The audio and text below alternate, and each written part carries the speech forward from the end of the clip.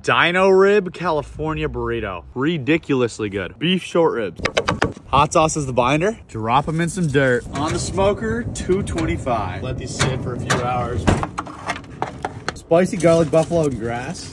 Beer or seltzer. Braise for 1 hour. Done braising, let's try them out. Guacamole. Red onion. Limes. Heirloom tomato. Beauty. I'm gonna suck his dicey tomato. That's a good looking cado. And of course, Cuso's tequila lime habanero. Flaky salt. Black pepper.